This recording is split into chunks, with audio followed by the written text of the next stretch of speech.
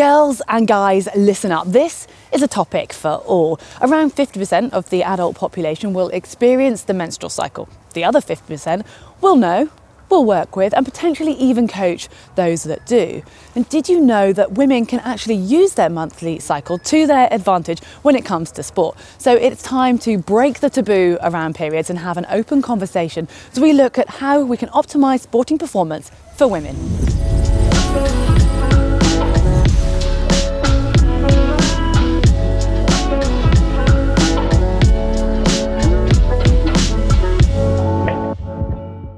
Athletes are athletes. In order to improve performance, you need to train hard and recover well. And some days are different. You might feel really motivated on one day, the next day it's really hard to get out of the door. Or maybe you can just keep going all day, but you can't reach that top end speed. Men and women will experience fluctuations in their training, but for women, they're actually more predictable. And as a result, training can be prescribed to fit around this. In the past, periods have been seen as a hindrance to athletic performance, but it is time to flip that on its head and unlock the potential and use it to actually help with your planning. In order to do that, we need to look at what's going on at a hormonal level and the hormones' effects on our body. And the menstrual cycle can be divided into 4 phases, and it begins on day 1 of your period with the menstrual phase. This is also known as the early follicular phase, and the hormones estrogen and progesterone are at their lowest. Due to the drop in progesterone, the inflammatory response ends, and your white cell count will also drop, which increases the risk of picking up an illness.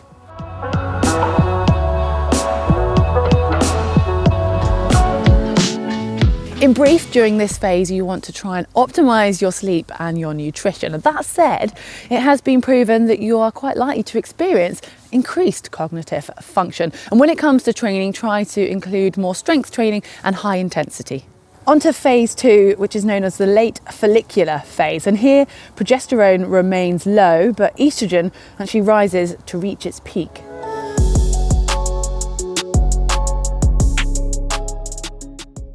Well, that increase in estrogen should help you to feel good and be really energized during this phase. And you also might notice you've got a decreased appetite and your blood sugars, as a result, will be more stable. When it comes to training, you can still focus on really getting some strength training in. And at this phase, your body is actually going to be able to optimize the repair of muscle tissue. Phase 3, ovulation. Estrogen drops off initially here, but then rises again along with progesterone, and they both remain high during ovulation. It's obviously different from woman to woman, but there can be some pain and discomfort at this phase in the abdomen and the lower back area.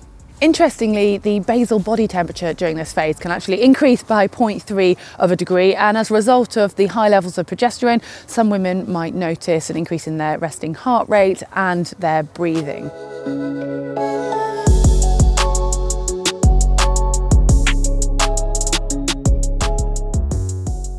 Interestingly, during this phase, the basal body temperature can rise by 0.3 of a degree, and as a result of the high progesterone, some people might notice a slight increase in their natural breathing and resting heart rate. And some of us will experience cravings during this time as blood sugar levels are less stable. When it comes to training, you might just be feeling a little bit of lethargy, but there's nothing you really need to change, but do be aware that your body might take slightly longer to recover.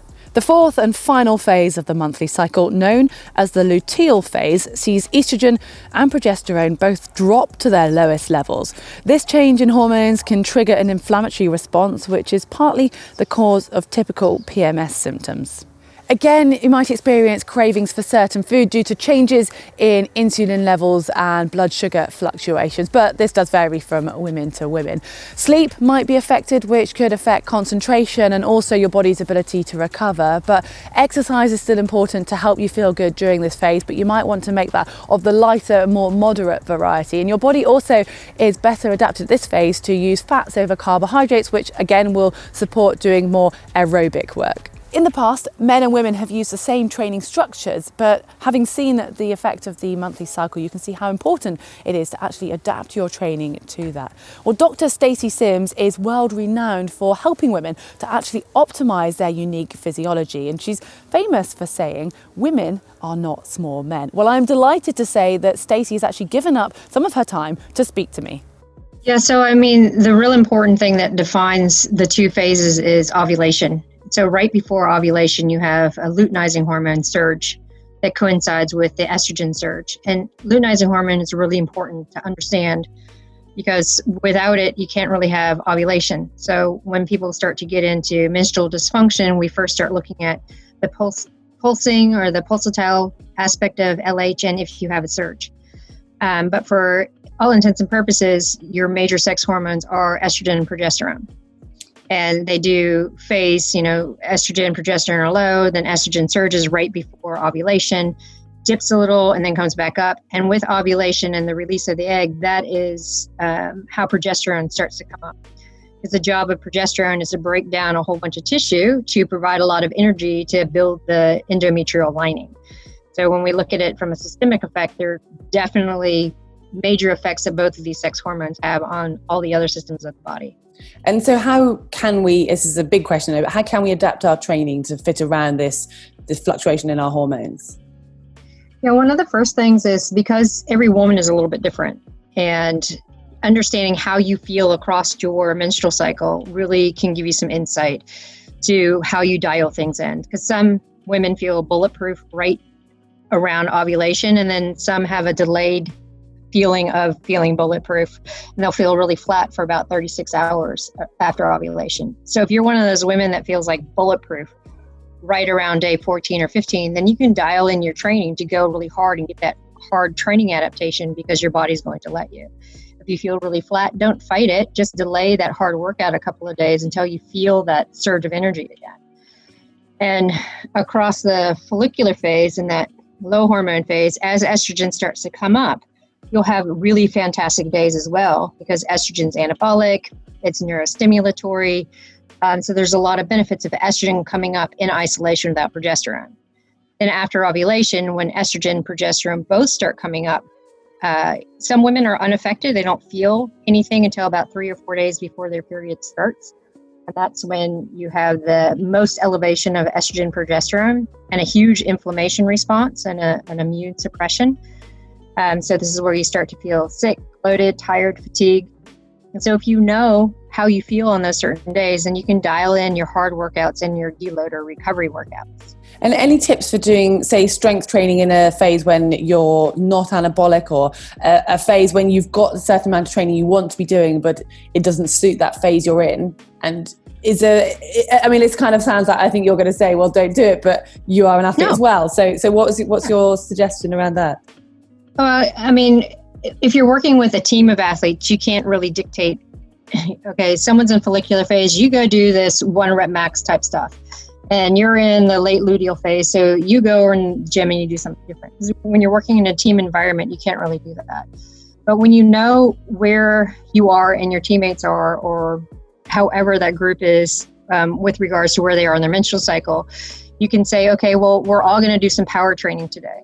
And I know that you're in the later luteal phase where you're not in an anabolic state, you're starting to feel a little bit flat. So instead of really pushing that top end high intensity, we're going to work technique and not put a lot of load on. But for those who are around ovulation or in the early follicular phase, we're going to work in that hard, heavy load. So you're getting the same benefits with regards to the session in the gym. It's just the technique a lot of people forget. Or they say, oh, I'm a few days before my period and my cognition is a bit low, my reaction time is slow, so it's not efficacious for me to do technique. That's the time you want to do it, especially if you're a triathlete, because you're trying to work on economy of motion. So if you're working on your skill development, your economy of motion, when your body's in a perceived tired state because of the way the hormones are affecting the central nervous system and some of your neurotransmitters, then you can make a lot of gains, especially for like running off the bike and you're trying to run tired. So if you're working on technique and you're working on bar technique under loads and then going and doing some running drills, then all of it feeds forward to how you perform running off the bike.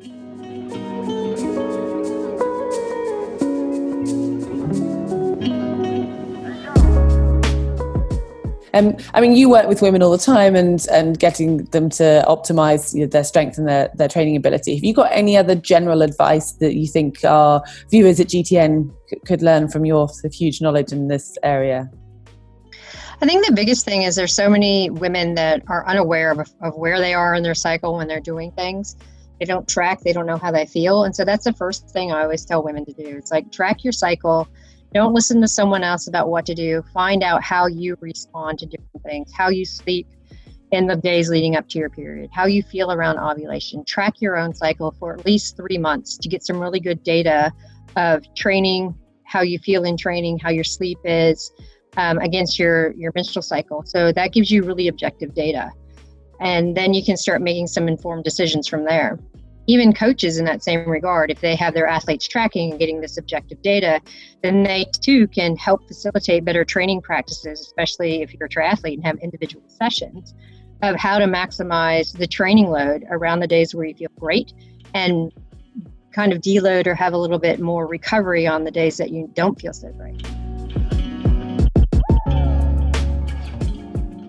This development in research really could be a game changer in women's athletic performance. Now knowing more about the menstrual cycle, it seems crazy not to optimize this and take it into account when we're planning our training. And maybe you're already ahead of the game and you're using this in your own training and you're planning out according to your monthly cycle. Or maybe you're someone who coaches athletes that experience a monthly cycle. I'd love to know how you're going about that and what differences you've experienced. So please let us know in the comments section below. And this is obviously a bit of a different topic that we've delved into here at GTN, but hopefully you've enjoyed it. Please give us a like, and remember, you can also follow us on social media and subscribe here on YouTube.